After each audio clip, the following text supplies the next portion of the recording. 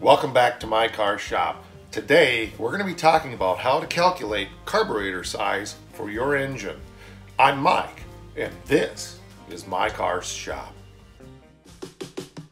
Working out of a 100-year-old refurbished barn, bringing 35 years of experience to projects considered beyond repair.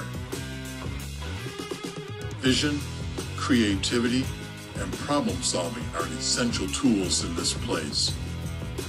Watch as we transform junk into polished metal miracles. This is my car's shop.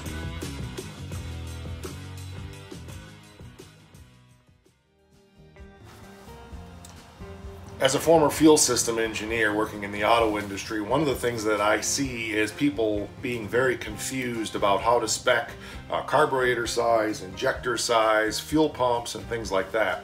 And so, being as my car shop is mostly old school, we're not really going to get into fuel injection, although some of the principles obviously will apply. But what we're really going to spend some time talking about over time is how to spec the proper fuel system for your engine. So we're going to start with how to calculate carburetor size. One of the things that happens a lot is guys put carburetors on their engines that are just way too big. And there's a number of factors that come into play. So we want to talk about this formula where CFM equals cubic inches times RPM times volumetric efficiency. There's big words and there's maths, so you're going to want to pay attention. Volumetric efficiency divided by 3, 4, 5, 6. Well, one of the first things we want to talk about is what in the heck is 3, 4, 5, 6? It's just a random number? No, it's actually not. One of the things that drives me crazy is people not understanding how to calculate things properly, and then when they do have a formula, nobody has explained to them what the numbers mean. So we want to talk about 3, 4, 5, 6 first of all.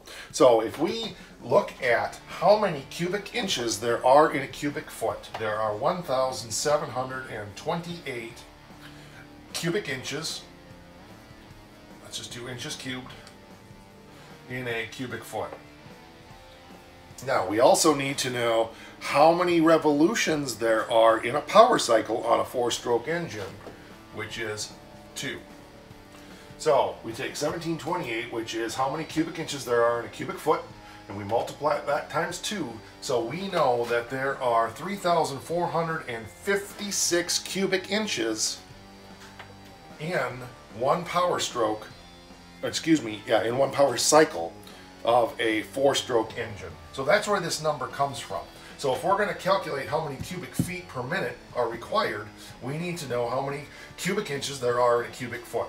So we are literally looking at in 1 cubic foot of air, there are 1,728 cubic inches, and there are in the revolutions of a power stroke of the engine, we have to multiply that times 2, and that gives us this number. So that's the baseline that we use to calculate the formula here in determining CFM. Well, I shouldn't have done that dividing line under there, I apologize. So we're going to calculate carb size. A couple things about carburetor size. As is typical, guys think they need more carburetor than they actually need. It's such a common mistake to put too large of a carburetor on your engine. The car will run okay. You may soot up your plugs, you may not. It depends whether it's a mechanical secondary or a vacuum secondary. But the tendency is to overcarburate an engine. You'd be surprised, really, how little carburetor you need to make a car perform really well. So, for example, one of the common carburetor sizes, and it's the one that I used off the 47 Ford here in the intro of the show, is a Holley 1850 CFM vacuum secondary carb. Another one that guys always like to run is a 650 double pumper Holley carburetor, and I don't remember the number off the top of my head. Vastly different worlds here, and we'll talk briefly about why that is. So we want to look at how to calculate, is this a better carburetor for your engine, or is this a better carburetor? And it's all going to depend upon application, whether it's a race car or a street car, and of course every guy out there thinks that his car is a race car, and they're not. And it's all based upon determining this. The type of carburetor has to do with how high RPM your stall is, whether you're running a stick or a manual, etc., etc. So in other words, how quickly that engine can get to that optimum number in that carburetor and drink down that fuel and air quickly to get those RPMs up. And that up to a large degree has to do with this here, which is volumetric efficiency. So for a stock engine, we're looking at generally about 80% volumetric efficiency. So the number we're going to use there is 80%. If we're looking at a bone stock engine, for a street engine that's got mild performance options, it's going to be 80 to 85%. For an engine that is maybe more towards a real race engine, we could get up around 90 to 100% volumetric efficiency.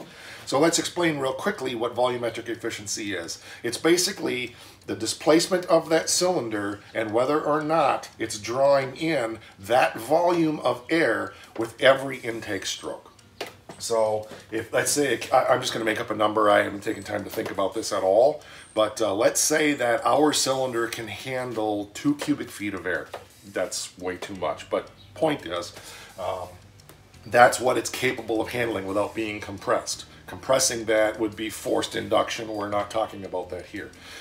If that engine is so efficient that it can bring in 2 cubic feet of air with every intake stroke, then that would be a 100% volumetric efficiency. Very few engines are that good. You may even get a race engine that could possibly do a little more than that, but that's pretty unrealistic. Everything would have to be optimum. Now in forced induction, that all goes out the window because you're forcing that air in, and that's what boost does either through turbo or through supercharging, and you are getting a volumetric efficiency that is over 100%. What that number is another subject for another time. We're going to stick with what most guys are at, which is 85%. So it's not a bone stock engine, it's got a mild cam, some headers, a 4-barrel intake, 4-barrel carburetor, etc. So we'll use 85% for our calculation. So I think we've laid out pretty clearly what these factors are. Obviously RPM is the maximum RPM that your engine can achieve. It has a lot to do with cam profile, where the power peak is in your cam. So we're going to probably pick a number that's pretty realistic for the street of like 6,500 RPM. That's a lot of RPM. And then of course cubic inch is going to be the cubic inch displacement of your engine. So if it's a 318 Mopar or a 350 Chevy or a 302 Ford or 454 or 426 Hemi or etc., etc. And that will give us how much it's physically possible. This number is, it's only what that engine can physically handle in cubic feet per minute. And anything beyond that is actually a waste and will start to degrade performance. So in the case here, we're using 350 cubic inches, and I'm not necessarily referring to a Chevrolet motor. I'm just picking a number that's common. It could be a 360 Mopar, it could be a 350 Chevy, a 351 Ford. It's all in the ballpark, so I just use 350 as a good base number. 6,500 RPM, which is screaming for RPM, times 85% volumetric efficiency. In other words, we've got an aluminum intake, maybe it's port matched to the heads, it's got a set of headers, etc. And we want to determine what size carburetor we should buy, and then after we calculate this, we're going to look at a couple of other things to determine whether or not we should use a vacuum secondary or a double pumper. So we'll divide all of this by 3, 4, 5, 6, and that will give us our cubic feet per minute. So let's get the calculator, because I can't do this in my head. I'm not that smart. I just did this 3 times and the math kept coming out wrong and I couldn't figure out why. It's because I'm using my cell phone and for some reason this thing is double glitching on numbers. So 350 times 6500 times 0.85, okay, equals 1,933,750 divided by 3, 4, 5, 6 equals 559.53 CFM. So 560 CFM is our number here, and that's accurate. Now, if we increased our volumetric efficiency number, and let's say our engine, we're convinced that our engine is more like 95%. Let's see how big of a difference that makes.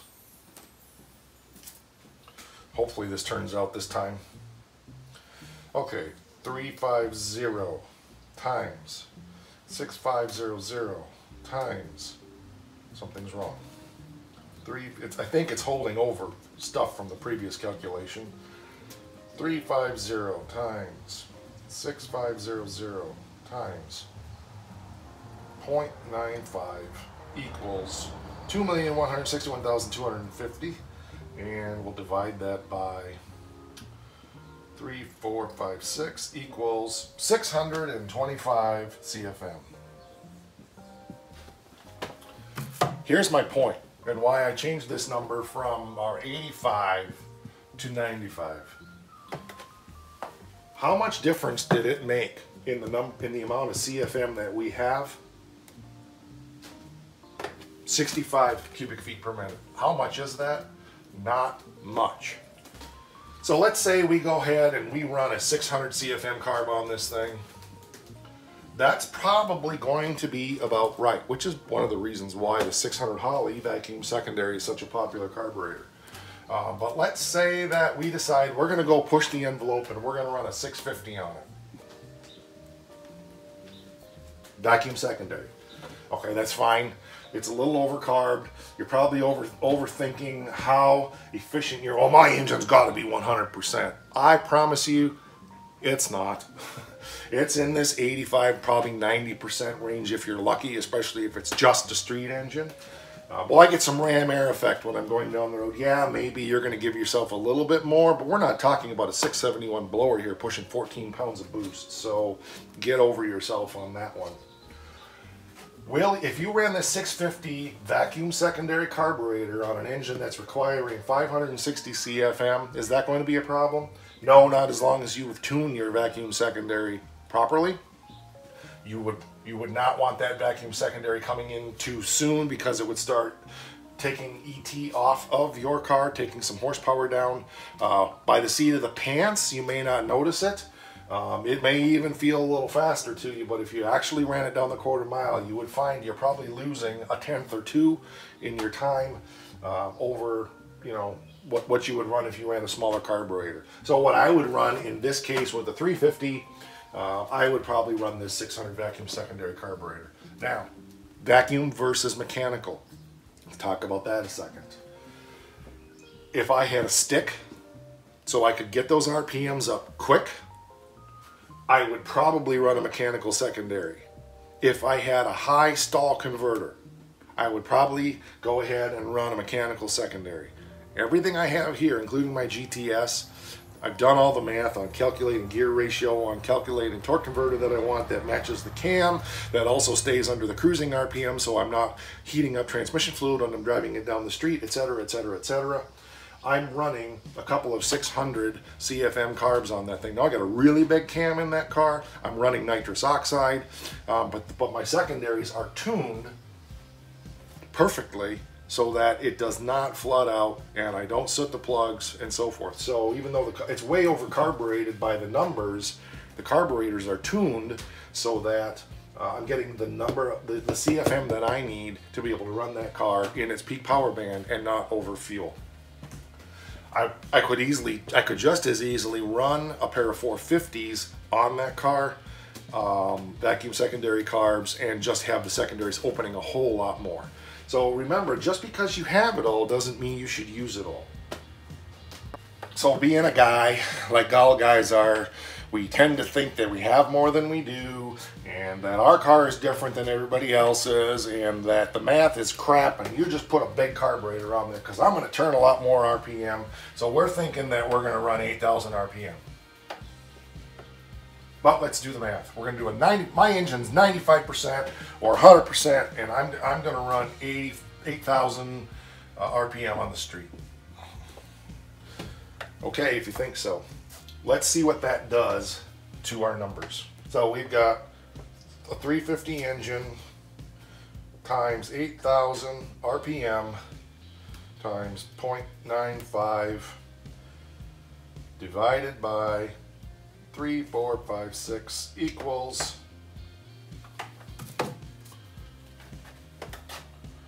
about 770 CFM.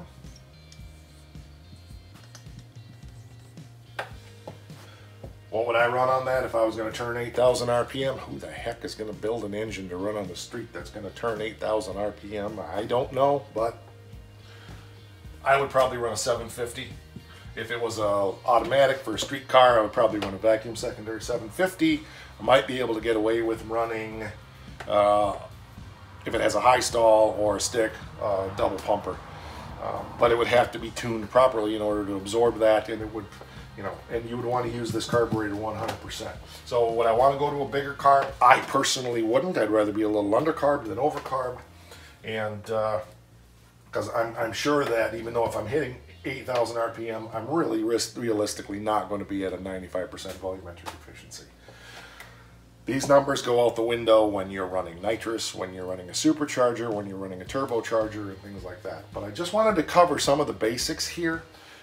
It's about getting your engine to optimum efficiency to get maximum performance, and almost always guys are bolting carburetors on that are way bigger than they need. So if we go back to our original numbers, a pretty mild 350 Chevy, 6,500 RPM with a volumetric efficiency of about 85%, you only need 560 CFM. Numbers don't lie, do the math. There are online calculators that can do this for you, but I like to show you what's behind the scenes on it, how you can calculate this yourself. It's very, very simple. It's not hard. And do I use the online calculators? Sure. But I also know some of these numbers and what's a realistic number. So if I use an online calculator for a 350 at 6,500 RPM with an 85% volumetric efficiency, and it's telling me I need a 700 CFM carburetor, something is wrong, because I've done the math and I'm familiar with the numbers. I also am familiar with engines, built a lot of engines, used to work in dyno cells, and I'm very familiar with airflow. I mean, if you think about it, all an engine is a big air pump. That's all it is. It can mechanically, physically only pump so much air. You can do whatever you want and try to fool yourself into thinking it needs more than it does, but it's just an air pump and it's only physically capable of so much.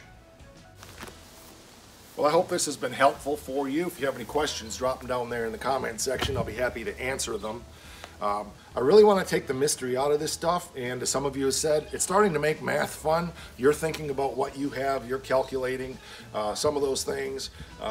Numbers don't lie, Well, in the real world this will work and that'll work. Yeah, it probably does work and works pretty well, but that doesn't mean it's working as efficiently as it should. So I know everybody says size matters, but when it comes down to fuel systems, when it comes down to carburetors particularly, smaller can actually be better. That's going to do it for this episode of My Car Shop. As I said, I hope you found this helpful. If you haven't subscribed to the channel, please do. Hit that bell so you'll receive notifications. We are on Facebook and Instagram /My Car Shop. And as we always say around the shop here, rock.